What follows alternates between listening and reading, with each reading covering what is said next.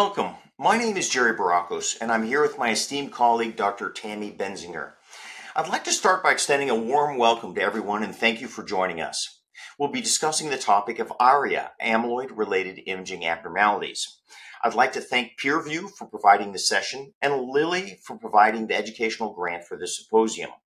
Please keep in mind that we'll have polling questions coming up during the presentation, so please respond to those.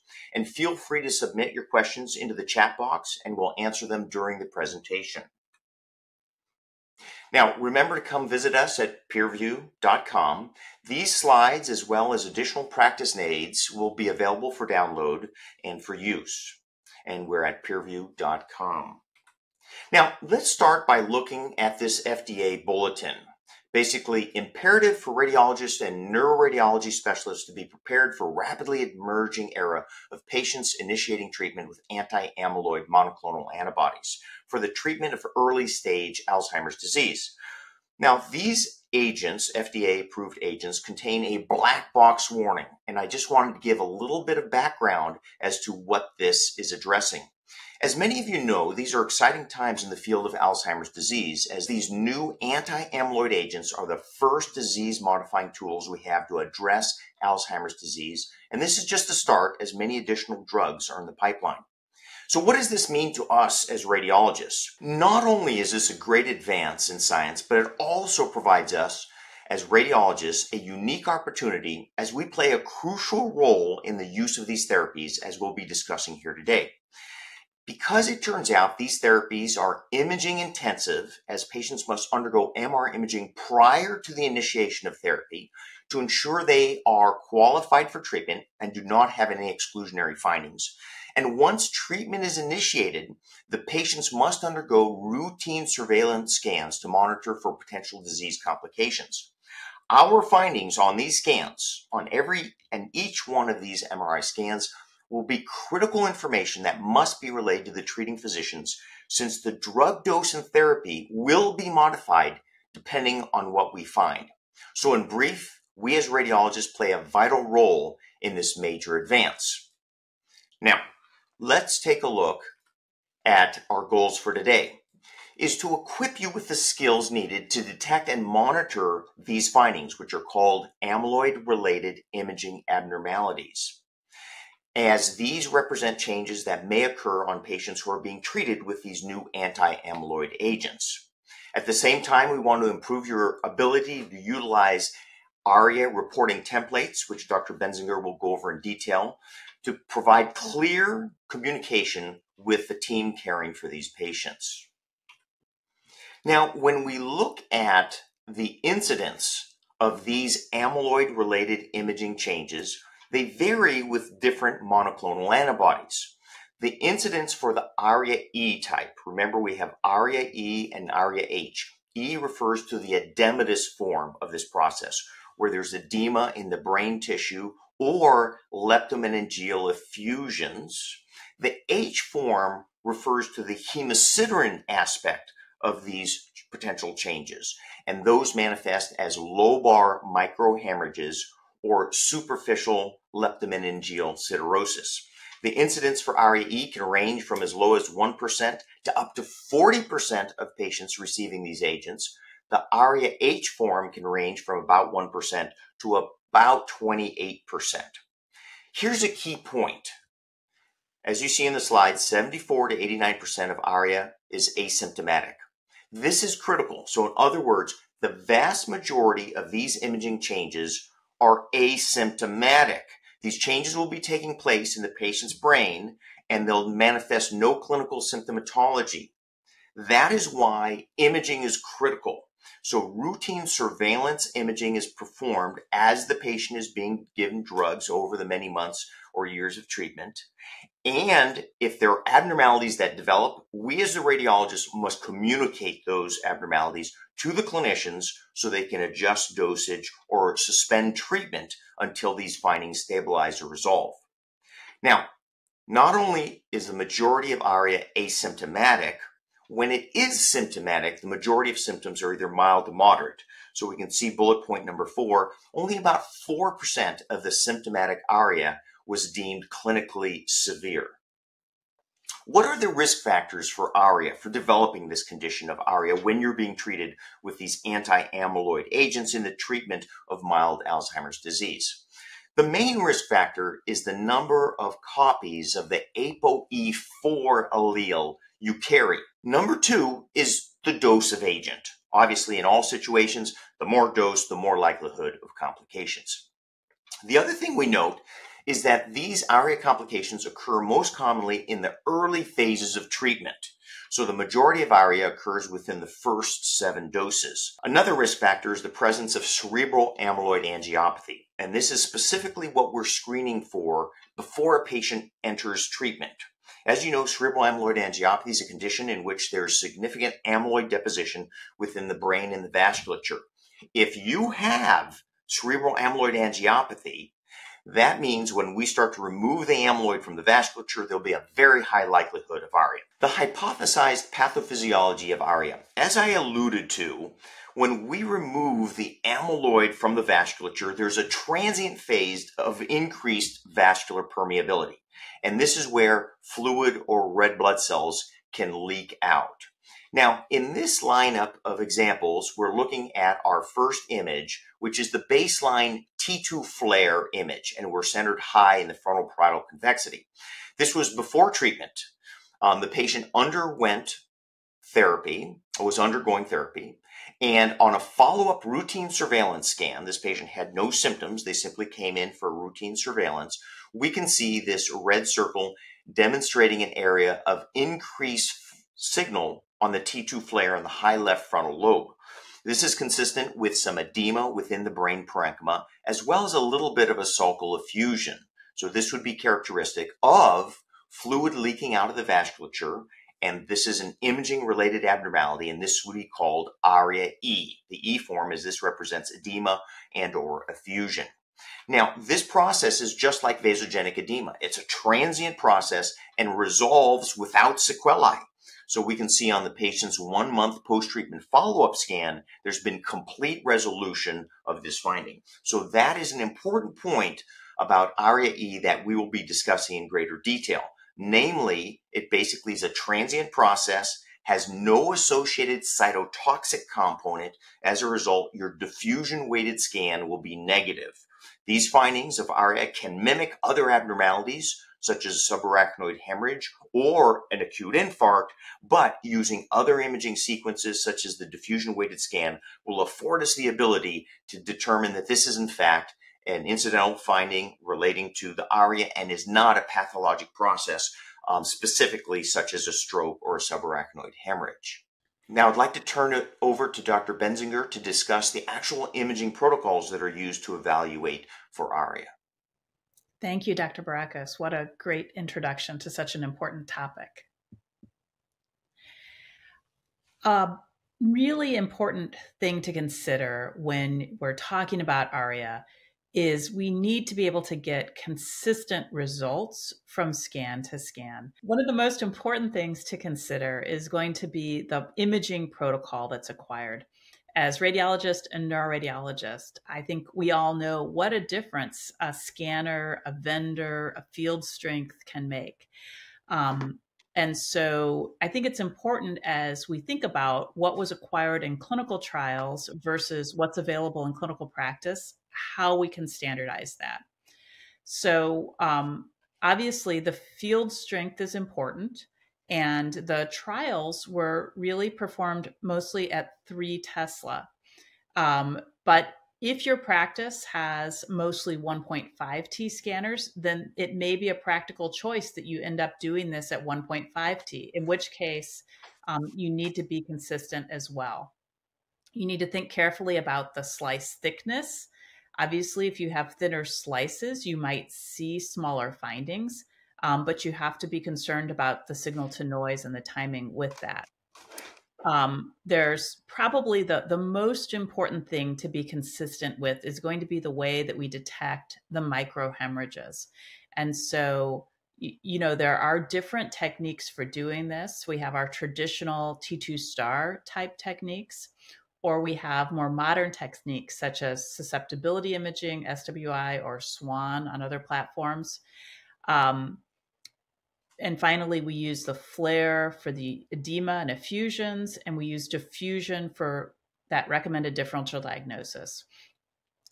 In order to help with this, the American Society for Neuroradiology has done a project with Siemens, GE, and Philips to set about some standard protocols at 3T and 1.5T. And in your materials will be the links to go to that ASNR website. So you can download those protocols directly for your scanner to make that a little bit easier for you.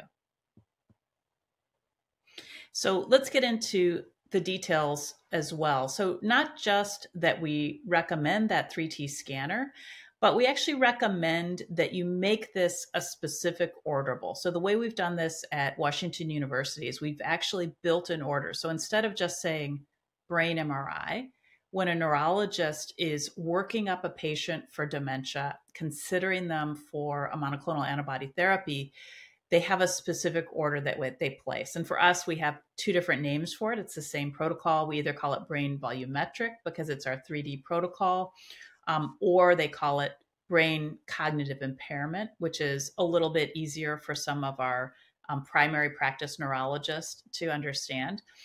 The key is anytime this gets ordered, it drives the patient to a 3T scanner. It drives them to a protocol that has the quality of the images that are recommended. So in this case, we're doing a 3D T1, a 3D flare. We're doing both SWI and T2 star so that if they go to other scanners in the future, we've got a really good comparison of the modality techniques within it. Within that, it also drives specific reporting. So we're going to specifically count microhemorrhages, specifically count even lacunar infarcts, small infarcts. In our practice, we're grading the white matter hyperintensities. It makes it really helpful for the neurologist to have something concrete like a Fazekas scale. And we have a specific dictation template. It's actually driven by this orderable. It opens up for us automatically. And it's important to remember this order could be coming from our dementia clinic, our dementia specialist, but in order to streamline the flow of patients, we're also seeing now primary care, general neurologists, our geriatricians are all now trying to tee up their patients for potential therapy. And so these orders are coming from a number of groups. And so we try to make it really straightforward for them to order the right protocol so that if they do go on therapy later, we don't have to repeat that brain MRI. So some key findings that we need to report. So obviously we include all of the normal elements of our report. Do they have infarcts? Do we think they have vascular dementia? Do we see other findings? The things, though, that we really need to explicitly call out that you may not be doing on every brain MRI that's a general protocol is, again, hemorrhages. If it's more than 10 millimeters, that's called a macro hemorrhage on this scale. You need to call those out explicitly. Micro hemorrhages, right? There's these annoying little things. They're hard to count. They really do matter. And in particular, that the key breakdown on that baseline is if they have 5 or more, that's a contraindication to therapies with many of these medications. And so it's really important that you look at that carefully and comment on it. Similarly, superficial siderosis. If they've had subarachnoid hemorrhage in the past, that puts them at higher risk for hemorrhages when they go on these therapies. And obviously, if they have active findings of vasogenic edema, that's important to report. The other things that are called out on the FDA labels, obviously, we would be talking about this as well. Things like aneurysms, if you see one, you don't need to run a protocol specific for them, but if you saw it or you knew they had it, you should say that. Same thing with vascular malformations, AVMs. The idea being they may have other reasons that they would get brain hemorrhages. Infarcts, both small and large, are also really important for us to present. Multiple MRIs are recommended, and these come at a schedule with a specific schedule for each drug advised, and you can see that on the label. But very common for someone to have 4 or 5 MRIs as they're going through the course of their first few weeks or months of therapy. Now, symptoms of ARIA headache, confusion, dizziness, nausea, vomiting, fatigue, blurry vision, gait disturbance, or seizure, rarely. These are not very specific symptoms. And in a population of elderly patients who already have mild cognitive impairment due to early Alzheimer's disease, these can be pretty common. These symptoms will actually trigger additional MRI visits. Now, there's a grading scale the neurologists are using for the severity of the symptoms, mild, moderate, and severe, that also, independent of the imaging, can determine what happens to that patient in their treatment. And of course, for these symptoms, in the back of the mind, we must always be thinking about what are other things this could be, particularly if the patient has aphasia or a unilateral weakness. We're going to be thinking about infarct. Infections can also happen in these patients. Press is also common in the elderly. And these are all diseases that might mimic the symptoms or the imaging features. Now, what about monitoring? So, whenever possible, you also need to have consistency on that monitoring MRI. And if you can, make that something that can be, again, explicitly ordered. So in our practice, we actually have a specific MRI order for brain Alzheimer therapy. And that drives them to get, again, specific scanners, specific protocols. If your practice has the ability to do 3T for these patients consistently, that's considered the gold standard. But you also need to keep in mind patient-centered care. And this is one of the things that we've realized more as our experience with these treatments is going on, is that these are patients who have early dementia, and they're getting multiple infusions, maybe every other week, and they're getting multiple brain MRIs. So making trips to different places adds to confusion and inconsistency for the patients, can contribute to missed visits, and can also make it complicated for the radiologist if you're seeing a different scan every time. So if that patient is getting their infusion near their home and you've identified a really good scanner in that area and it happens to be 1.5T and you can consistently get the same protocol on it, then that's perfectly acceptable to get that at 1.5T in order to get consistency, because what you're looking for on these scans is change from visit to visit. Now, in our practice, we've streamlined this because we know if they're asymptomatic, we're looking for 3 findings, right? We're looking for our vasogenic edema on flare. We're looking for the hemorrhages on a T2 star or SWI. And then we're including diffusion to rule out another process like an infarct.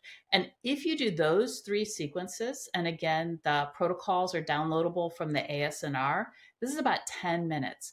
And this means you can squeeze these patients into almost any facility any day and keep them on track for their multiple brain MRIs that they're going to need. Now, if they're symptomatic, we actually do an enlarged protocol.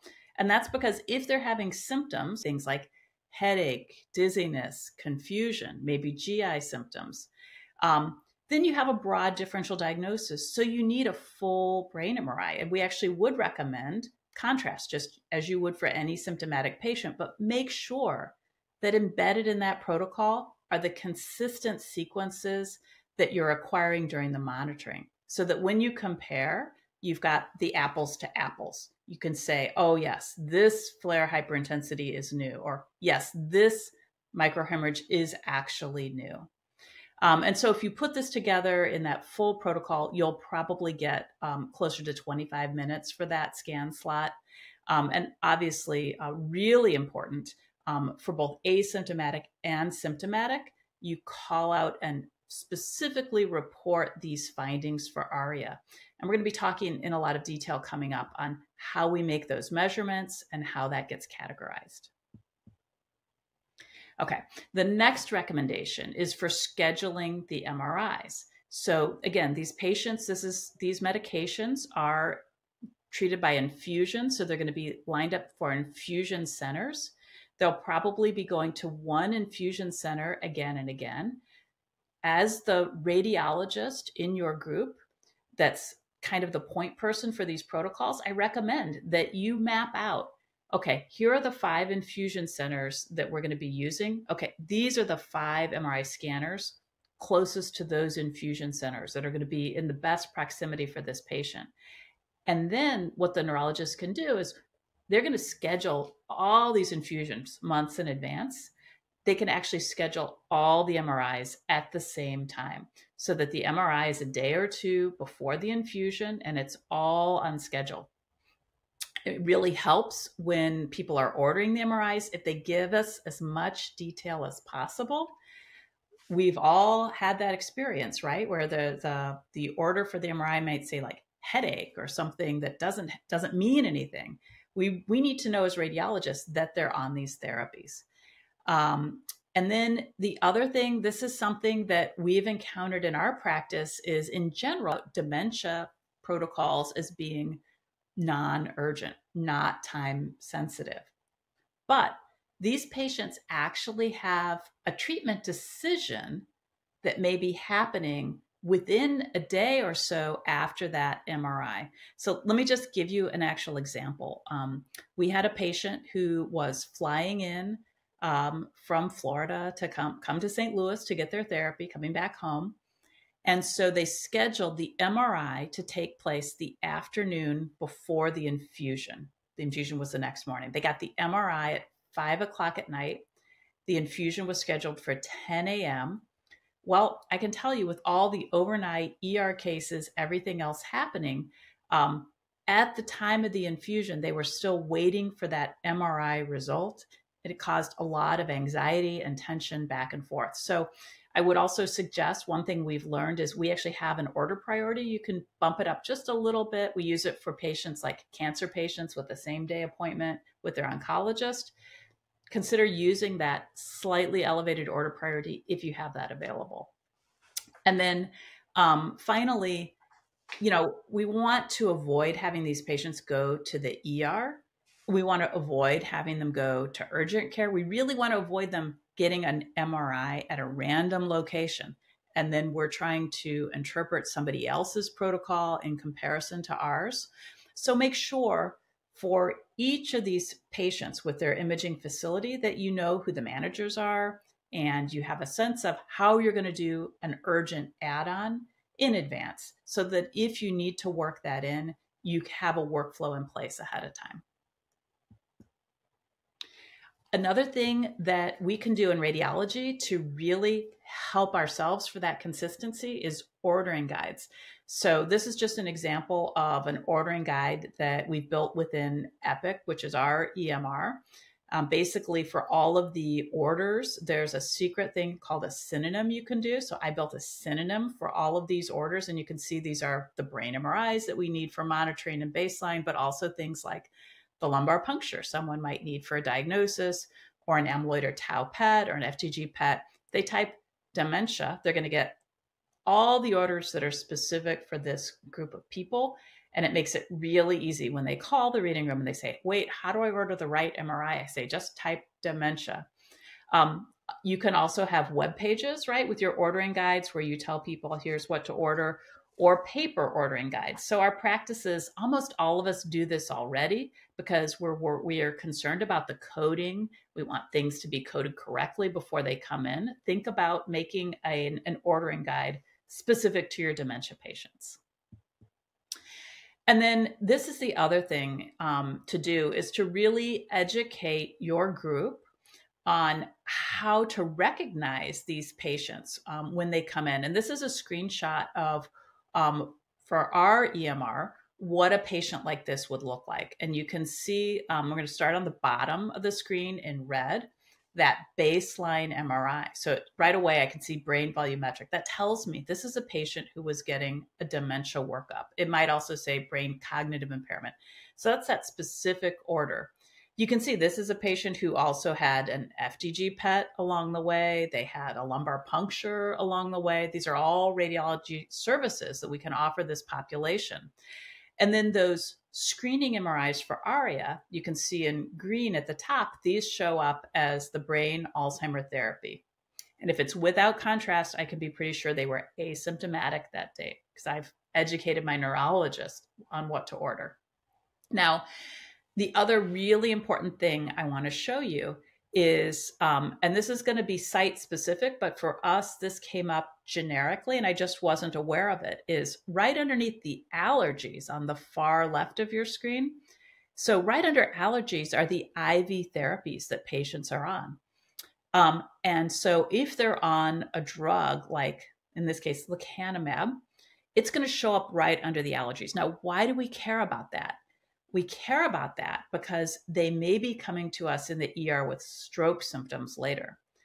And it may be that you, as the radiologist, reading that stroke CT head, may be the one to recognize that they're also on this therapy. And obviously, giving an anticoagulant, antithrombolytic medication to somebody who might be having ARIA could be a very dangerous situation. So these are the things that we really want you to watch for in your medical record, whatever medical record you have. Make sure you become familiar with how do the orders appear and how do I know somebody is on this therapy if it just comes through the stack. So these are some common questions that I've been asked a lot. So is 3T required? Again, if you have 3T capacity, then keeping somebody at 3T is ideal. That'll match the clinical trials. You're going to see the most microhemorrhages at every visit. If you are limited, restricted by capacity for 3T, or if potentially they're going to get their therapy out 50 miles away from your 3T scanner, you can easily set this up for 1.5T monitoring as well. You just have to make sure to set up the protocol correctly and use the correct protocol at every visit. And that may be able to allow you to treat more patients, which may be a priority for your group.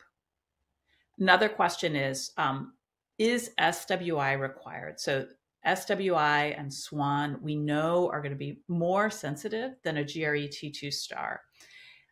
We've had a lot of debate in the ASNR and in the ACR, different groups about which one should we do. The clinical trials were using GRE T2 star.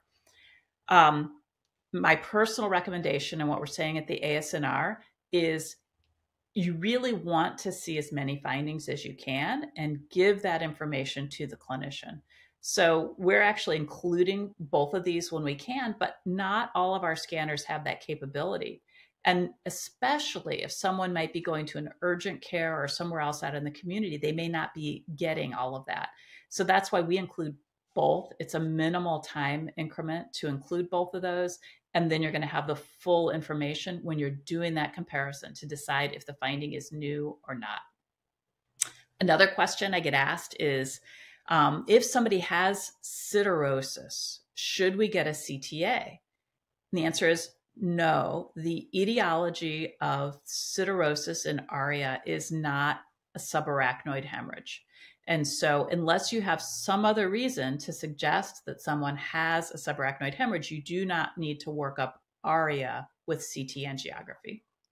And then finally, another question I get a lot is, on the images, is there a difference between CAA and ARIA? Can we tell the difference just by looking at the images? Honestly, no. They look a lot alike. They probably have some underlying features, as Dr. Barakos has talked to us about that underlying pathophysiology of leaky vessels.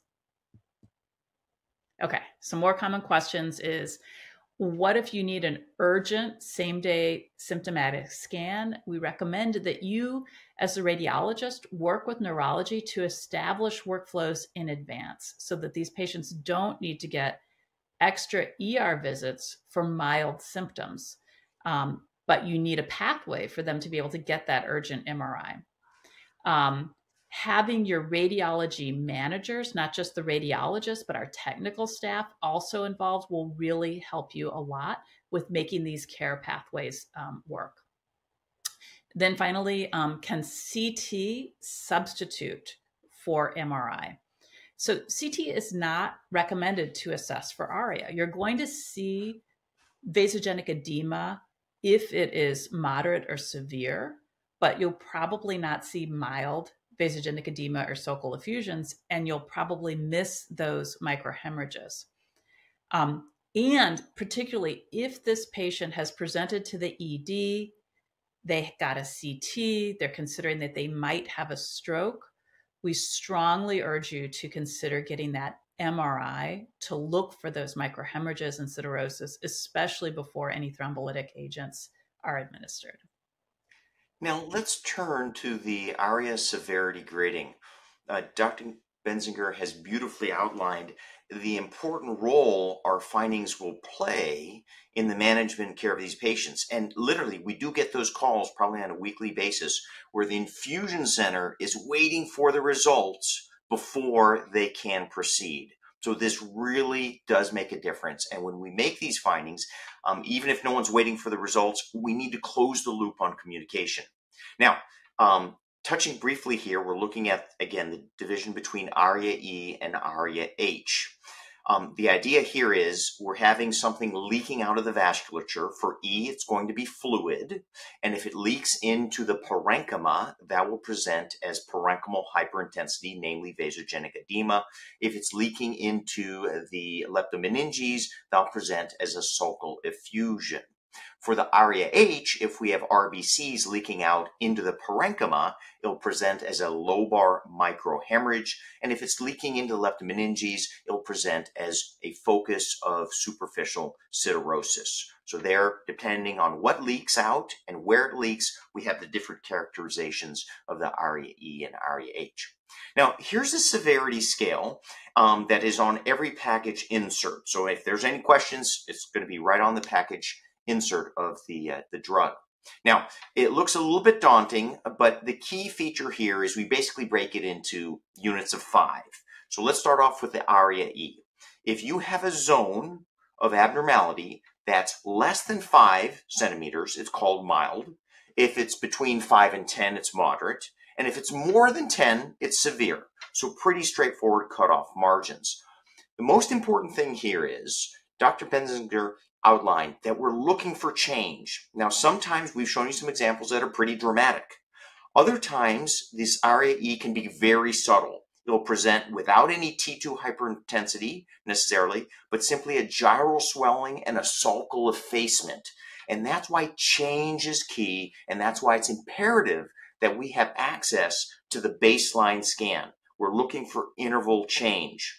Now, when we make these measurements, we are measuring the entire zone of change.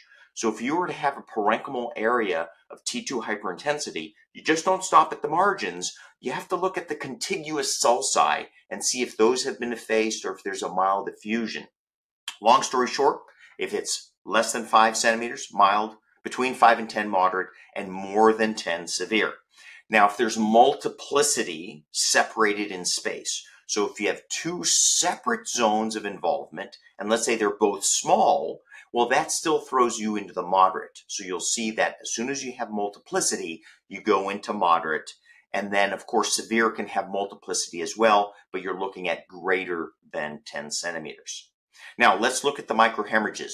Important to understand this severity scale is referring to incident microhemorrhages. That means at baseline, the patient could have had up to 4 and be considered for treatment. So they may have 4. Here, we're not measuring the total number.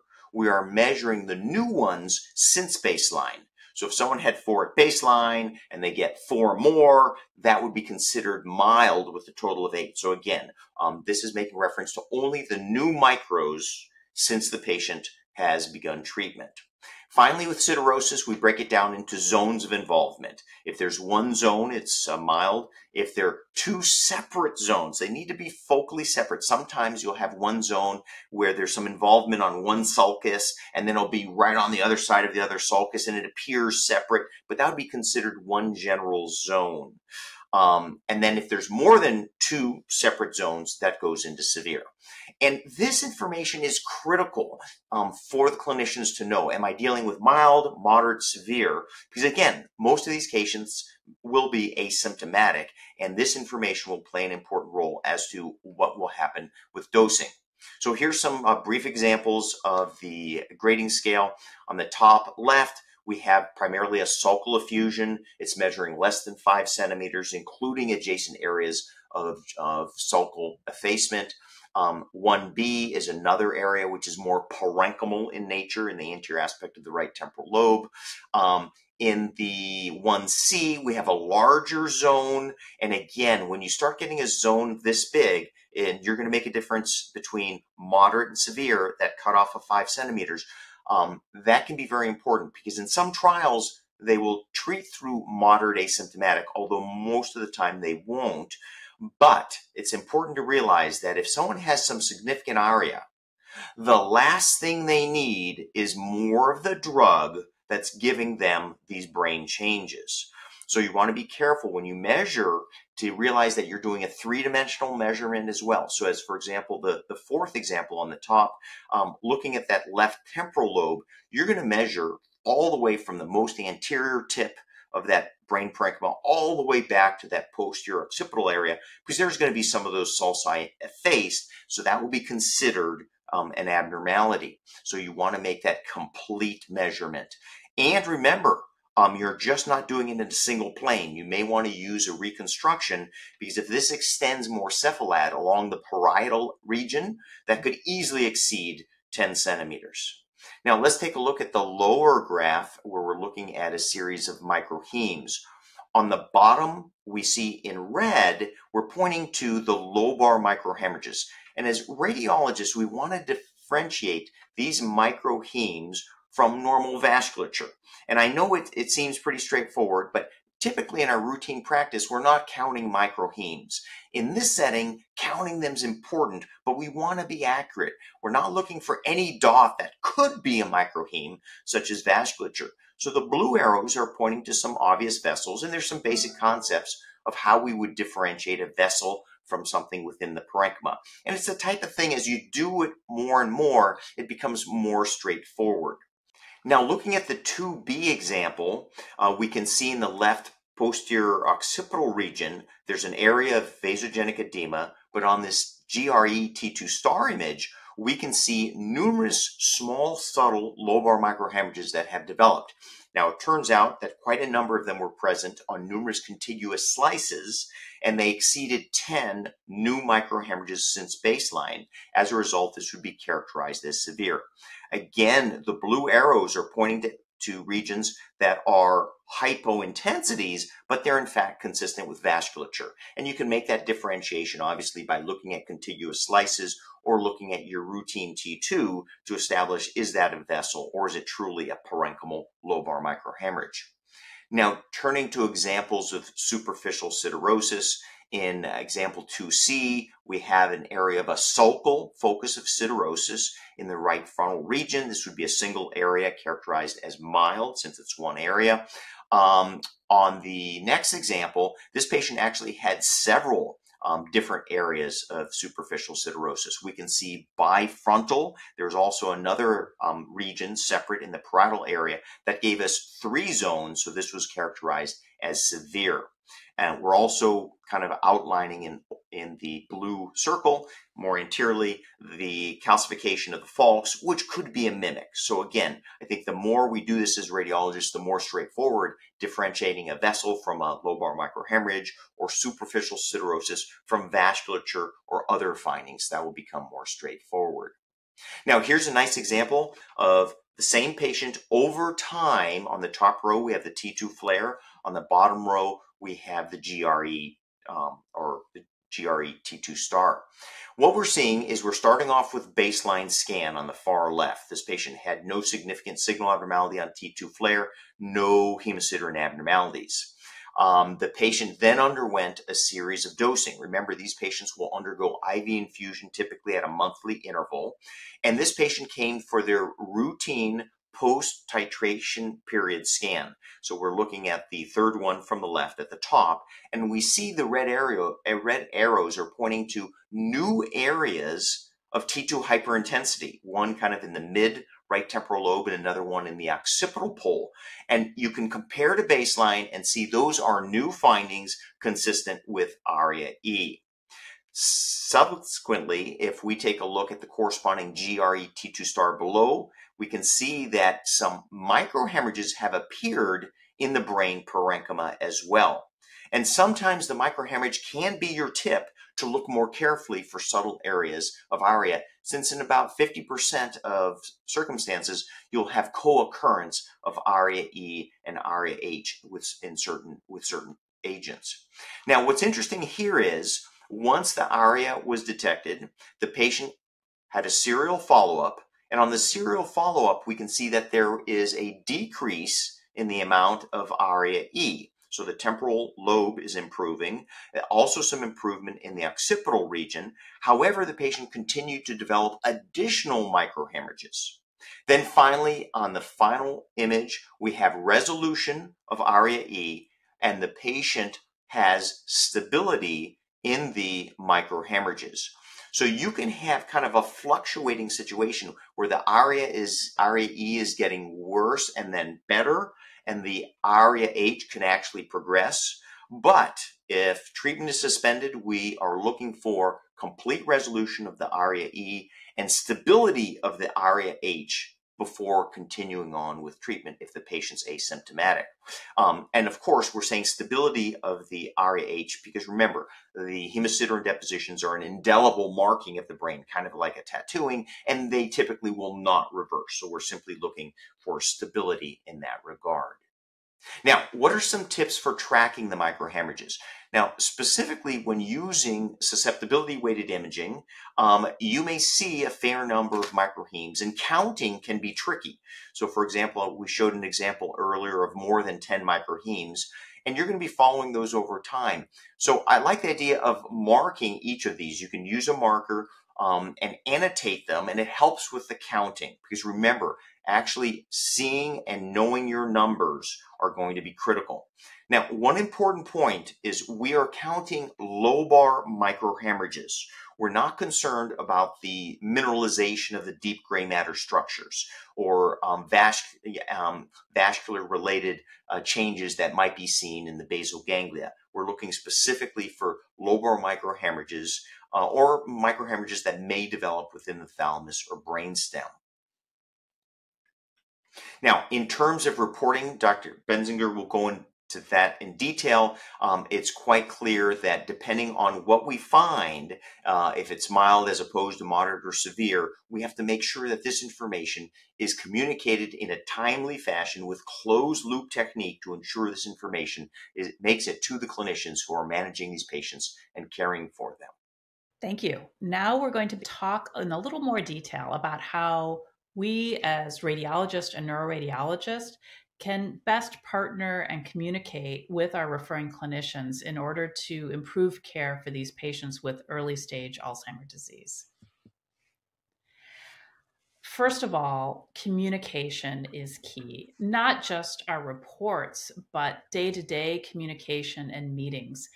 One suggestion is actually to set up something akin to a tumor board or a multidisciplinary meeting when the team can meet as a group to talk about new and existing patients and considerations. For example, a patient who has 5 microhemorrhages but really wants to go on therapy, a patient who's ApoE4/4, a patient who has a pacemaker, all kinds of considerations that could impact the workflows both on the neurology and the radiology side can be discussed.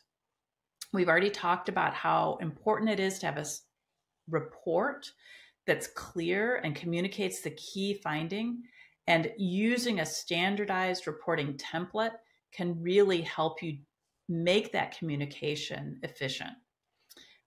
Standard reporting, not just for the baseline, but also for the follow-up scans. And finally, communication with a phone call. I actually recommend, as does the ASNR, is that all cases of ARIA need a phone call. Now, if it's mild, it might be that your administrative assistant calls a nurse just to get that out there. Definitely, though, moderate or severe radiographic ARIA can change that patient's treatment plan short term. And we really do recommend a physician to physician conversation to talk about that, to make sure that that result is communicated. We also ask the referring physicians to help us as radiologists by including this history on the orders. If we don't know they're on therapy, we may not even be going down the right line of thinking. And also making sure we have all those phone numbers, the backline numbers, the cell phone numbers, so that if we're calling a result, we know how to do it quickly. So there are reporting templates available on the ASNR website. You can download these. These can help you incorporate these into your practice if you're interested.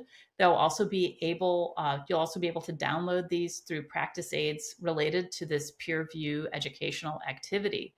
And if you build these in, it can actually help you accurately transfer this information. This is just a reminder that the severity score, I love the rules of 5 Dr. Barakos gave us, but it can be hard when you're reading a lot of cases in the reading room, patients with different diagnoses, different scoring systems. It can be hard to remember it, and this is where a template can help you.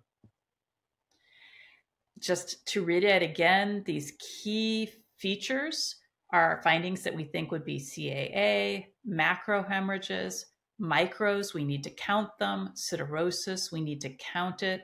The vasogenic edema, we need to measure it. And remember, as Dr. Barakos has said, to include all the areas that are contiguously abnormal, that may have extend to a sulcal effusion, for example.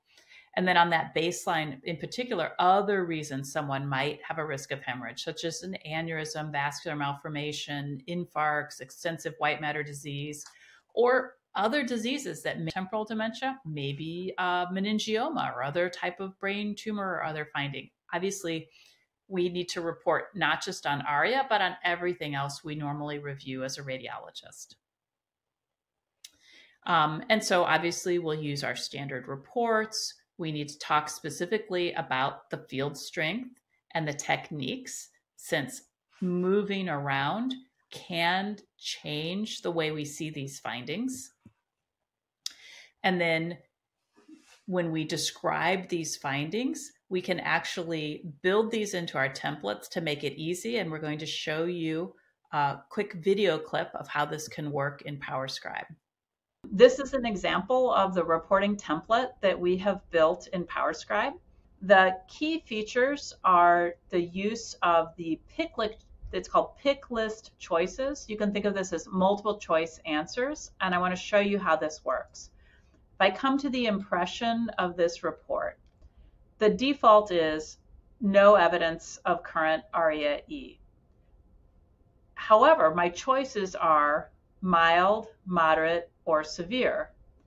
If I click on mild, you can see the impression will change to findings concerning for mild radiographic ARIA-E. And it includes the definition, flare hyperintensity confined to sulcus and or cortex, subcortex, white matter in one location less than 5 centimeters. We do recommend you use the next tab to use free text. You can do it like this. As described above, we can see there are areas of flare hyperintensity in the right frontal lobe, which are new. And that'll insert your text the way you normally use PowerScribe. Similarly, if you go to the next line, we've called out as a separate line the microhemorrhages, since the FDA has asked us to record ARIA-H microhemorrhages separately. And your choices are none, less than 5, 5 to 9, or greater than 10. And similar to the above, if you click on it, it's going to go ahead and pre-fill it. So if I had a patient with more than 10 new microhemorrhages, I could click more than 10, and then you'll see concerning for severe ARIA-H due to the presence of more than 10 new incident microhemorrhages. And again, you can use the next pick box to then free text and dictate the details. And then finally, since siderosis is separately called out, you can do the same thing with that. If you have no areas, no new areas, 1 or 2. So let's pretend this patient had 2 new areas of siderosis. It's going to automatically pick this up and say moderate ARIA-H. So this can greatly simplify the workflow for the radiologist. You don't have to memorize that table. You have it built into your report. And then, of course, most importantly, when you do have findings of ARIA, we do recommend you include in your report that statement about who you called, who you gave that result to, because we know that's going to impact the patient care. There are also some quantitative tools. Many vendors now have these in progress, including some are under FDA review that can really help you with identifying these findings and tracking them sequentially. And there are also some CPT codes available that may help with reimbursement for these. We expect this is going to be a growing area in the future, and so something you may want to pay attention to. Now let's take a moment to look at the ARIA management algorithm. Obviously this is done clinically, but just to show you how our input plays an important role in the treatment of these patients. So starting off with the first line, the baseline MRI is obtained to make sure the patient is an appropriate candidate. So we want to screen for lobar microhemorrhages, the superficial cirrhosis, and other disease conditions that may not be expected. Now, once the patient is undergoing treatment, they will have these monitoring MRIs. It's key to know whether the patient is symptomatic or asymptomatic when you detect ARIA. If the patient is symptomatic, the drug will be held regardless of the nature of the ARIA. So that's a key point. If the patient has new symptoms, the drug will be held. And of course, knowing what the ARIA status is will be important. The drug will not be resumed until those symptoms resolve, as well as until the ARIA-E resolves and the ARIA-H has stabilized. And as long as it has not been severe ARIA or severe symptoms, the patient can resume therapy. In contrast, on the right side of the scale, if we find that a patient has ARIA, but they're asymptomatic, then of course that's where the grading scale we've been discussing comes into play. Typically, if it's moderate or severe, the patient will undergo dose suspension. If it's mild, we call it being dosed through. The patient will continue with therapy, and continued serial imaging is performed on a monthly basis at a minimum to see what the ARIA is doing. Of course, if symptomatology worsens at any point in time, just like in clinical practice, you would simply perform additional MR imaging. And finally, there are some factors that can lead to the total suspension of further administration of drug as listed below. Now, in terms of the management of severe symptomatic cases of ARIA, basically the key feature is remove offending agents. So obviously the patient will undergo dose suspension. We do have other tools that can be used, such as the use of steroids, and of course looking very carefully for epileptiform activity, because anti-epileptics can be an important tool as well. Finally, resuming treatment after resolution of ARIA. As we've outlined, in most cases, patient will resume on therapy once they've met specific criteria. They don't have any of the exclusion criteria, and that the ARIA-E has resolved, symptoms have resolved, and the ARIA-H has stabilized. Now, let's start off with a case example. This will be a polling example. We have a 72-year-old patient who's on an anti-amyloid therapy, and they're presenting for routine monitoring scan. So they're asymptomatic. On the far left, we have our T2 flare, and we've circled a finding that we have noted is new when compared to the baseline scan. And you can see, looking at the scan, if you were asked, is there a new spot on this scan? If you don't have a baseline, you wouldn't be able to tell which of those spots and differentiate ARIA-E potentially from a zone of microangiopathic senescent change. So having a comparison scan with baseline, we find a new area of bright signal on T2 flare. Now, the corresponding GRE susceptibility weighted scan shows a concomitant focus of signal abnormality of hypointensity in keeping with a microheme in that area. Then we have the diffusion weighted scan that shows no corresponding restricted diffusion. And finally, with the administration of gadolinium, there was no abnormal contrast enhancement. So this is the question. We have a new focus on T2 flare, corresponding area of microheme, no restricted diffusion, and no contrast enhancement. So our question is, what is this? 1, I'm not sure. 2, ARIA. 3, infarct. 4, brain met. Number 5, infection. Also, polling question number 2. What is the type and severity of this finding if we believe it's ARIA? Again, number 1, I'm not sure. Number 2, this would be mild ARIA-E. Number 3, this represents mild ARIA-H. Number 4, this is both mild ARIA-E and mild ARIA-H. And number 5, severe ARIA. So these findings are absolutely consistent with ARIA-E and ARIA-H, specifically mild ARIA-E and ARIA-H. Remember, ARIA does not demonstrate associated restricted diffusion, so that's an important point. And number 2, does not show associated contrast enhancement.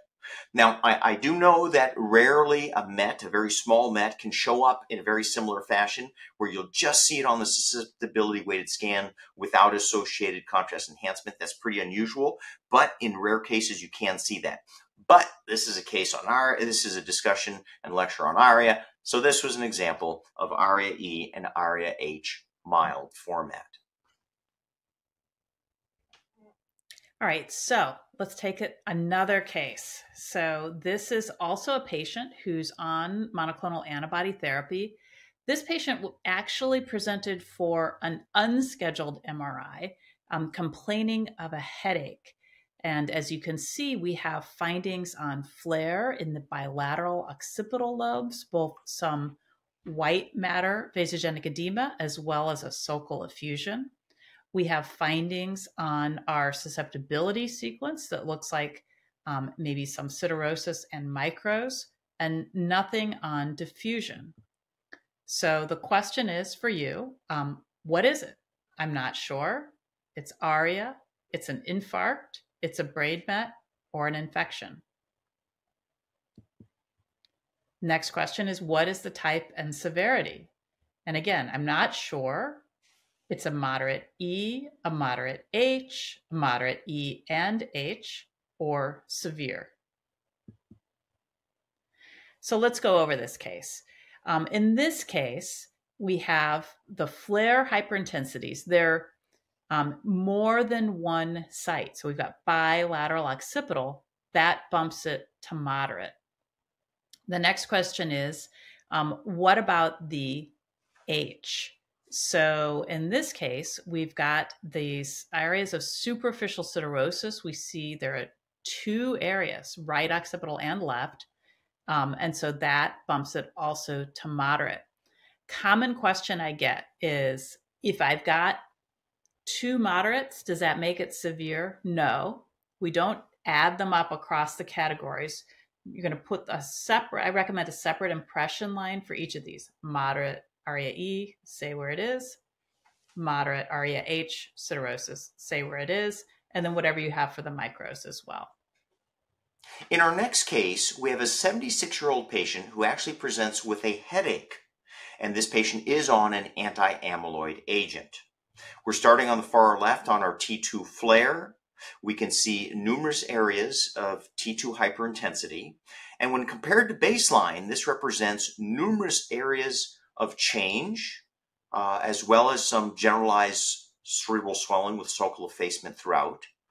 We take a look at the corresponding GRE, susceptibility weighted scan, and we see no significant blood degradation products, so no hemosiderin.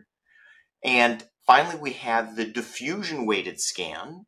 And on this diffusion weighted scan, we see no significant restricted diffusion. And on top of it, the patient received gadolinium and there was no abnormal contrast enhancement. So we have T2 changes, no changes on the susceptibility weighted scan, no restricted diffusion, and no contrast enhancement. Polling question. What is this? 1, I'm not sure. Number 2, ARIA. Number 3, infarct. Number 4, brain met. Number 5, infection. Well, let's take a look at this case. We see that there's no restricted diffusion for these large areas of signal abnormalities, so that would rule out an ischemic process or stroke. We also see no abnormal contrast enhancement. Typically with these areas of vasogenic edema, we might expect a focus, the inciting focus of abnormal enhancement, and there is none. So as a result, this would be a characteristic finding of ARIA. Next polling question for this case. What is the type and severity of this ARIA? We have the baseline scan on the left, and then we have the follow-up scan on the right, and we've put some measurements on the scan. Number 1, I'm not sure. Number 2, moderate ARIA E. Number 3, moderate ARIA H. Number 4, moderate ARIA E and severe ARIA H and severe ARIA E. Well, let's look at this case. Remember, when measuring for ARIA E, you want to include all sulcal effusions as well as any sulcal effacement, because this represents an edematous process. So you can see, when comparing to baseline, really the entire brain is swollen and edematous. So although we've marked the areas of T2 hyperintensity within the parenchyma, that doesn't constitute your measurement. You must go all the way to contiguous normal parenchyma, and you need to do that in 3 dimensions. And remember, at the end of the day, so this would be a severe example of RAE. Remember, at the end of the day, you're not doing anyone favors by under-measuring ARIA. A patient like this, the last thing they need is more drug. That's how you get into trouble. So it's key, make the appropriate measurements, relay that information to your clinician. So this would be an example of severe ARIA-E, and at the same time, we are not seeing any hemosiderin products, so this would not represent a case of concomitant ARIA-H. Okay, here's another patient presenting with confusion. In this case, the patient's in the ER. We don't know if they're on therapy or not, but we see the flare has this edema. We see there's a microhemorrhage within it. We've just been to a seminar on Alzheimer's and ARIA. This must be ARIA. Except on diffusion, there's also restricted diffusion in that same area. So what is this? Not sure. ARIA, infarct, brain met, or infection. So hopefully we didn't fool you, even though it's a seminar on ARIA. This is actually a patient with an infarct, and it's going to be really important. This is why we include diffusion in the core sequences for this protocol. So we include flare, some kind of susceptibility, and diffusion, because these are going to be the most important immediate differential diagnoses to make. Now, why is this so important? Because patients who are on anti-amyloid monoclonal antibodies can present with stroke-like symptoms, or due to their memory impairment, they may not be able to really communicate their symptoms well enough for someone to know quickly if they're having a stroke.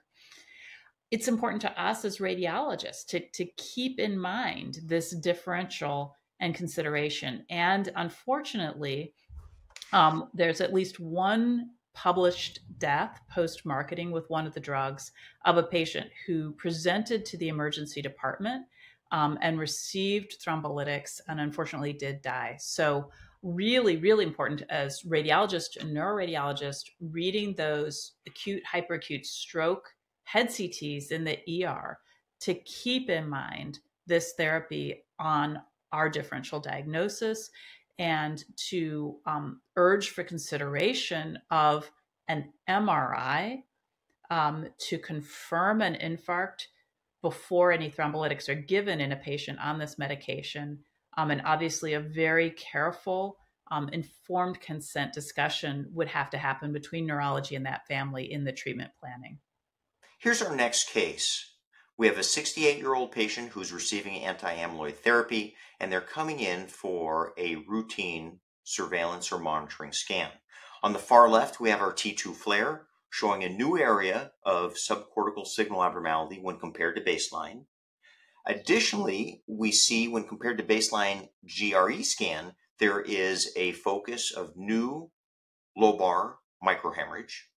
And this patient received gadolinium, and we can see an associated focus of contrast enhancement corresponding to this finding.